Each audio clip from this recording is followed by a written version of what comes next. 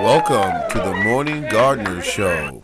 Okay, ladies and gentlemen, we're here with Mark, and Mark is doing the same style gardening. You can see him there. So what are we doing here, Mark? All right. This was planted beginning last summer. Okay. As you can see, Now what is this? I believe it's blackberry. Okay, just for those who don't know. Okay, all right.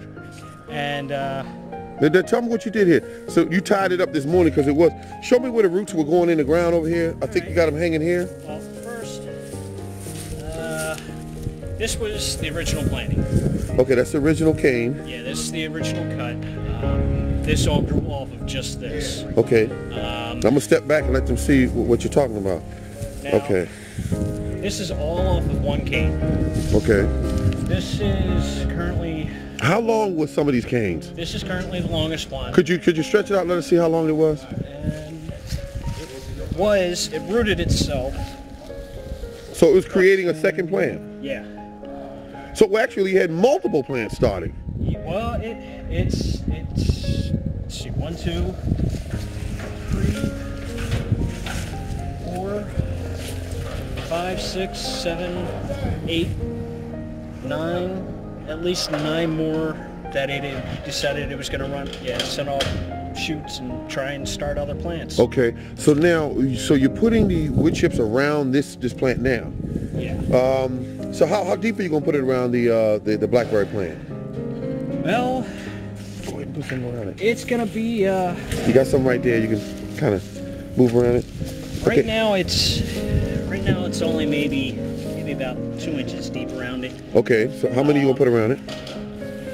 About 4 or 5 inches? It's actually going to be deeper than that because by the time spring rolls around, it's going to compress down, and as spongy as the ground is here, as much growth as there is already, it's going to go even further. It's going to be about 2 inches deep. Okay. By then. So you're gonna come out with about 4 or 5 inches? Yeah. Okay. Now tell me a little bit about this strawberry over here. Okay, this strawberry. Now, this is one plant? This is one plant. It's on its 5th generation. Okay. So actually, Now, how deep are the wood chips around this? about here is probably close to 8 inches. Okay, so you're going to bring it down to about the 4 or 5 between there? Yeah. So that the water can percolate through there? Yeah. Yeah, because we got some water coming tomorrow, so that should start the process of Yeah. watering it at that point. Yeah, it's this whole area is going to wind up probably about 4 inches, 5 inches deep. Okay. The reason it's going as much as it is to start killing off the vegetation that's there now. Okay. So that come spring, when these start sending out their runners, sending out their shoots, Okay. I'll actually have somewhere for them to go to without having to go and do all this again. Now show me with this cane here, how you tied it up earlier, because sometimes people might have problems with their canes. So what you're doing is you're going to just bring it up there, tie a big loose knot.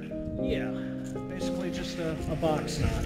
It's just looped around. Bring it through on itself. You got to make this look easy on the camera now, because there gonna be people trying this when they got their blackbirds, and then you just slide it on. Yeah. That's pretty Okay. And now this will keep it up in the air so that you can get just it makes your loop a little bigger. Yeah, there you go. Problem was, it's got a curl to it right now, so it's unwinding itself. Okay. Okay, so that's it. All right, folks, we've been here with Mark in his garden, and so what made you decide to try the wood chips? What? Well, wood chips are a natural compost. This is nature's general way of making a nice, decent loam, a nice, decent soil. Okay. Worms love it. You know, it holds the soil. Yeah, it holds moisture. Now, hold up, you got another neighbor that's doing this too? Yeah, actually, I've got 3 neighbors doing it right now. Okay. They are. Now, hold up, you hold this. Let me try this here. Okay, we're gonna just tie this up real quick, and so we can get this out of the way. Yeah. There we go. Okay. Yeah. Stay. That reminds me of a dog I had. Wouldn't listen at all. Okay, so now, what else are you doing? You got another piece of garden you're doing over here. Yeah, I got another patch over here. So you got it marked out with this container here? Yeah, from that container to that block here. Okay. I'm gonna come out, probably out to about here, just about 3 foot. About 3 feet. Okay. And this. I'm gonna aim to put vegetables in here. This area here gets a fair amount of sunlight during the summer, so it will work very well. Okay. Putting the chips down now will help to clear out this vegetation and get the soil prepared for the planting you're going to do. Okay. All right, ladies and gentlemen, this was Mark here on the Morning Gardener Show with yours truly. Thank you.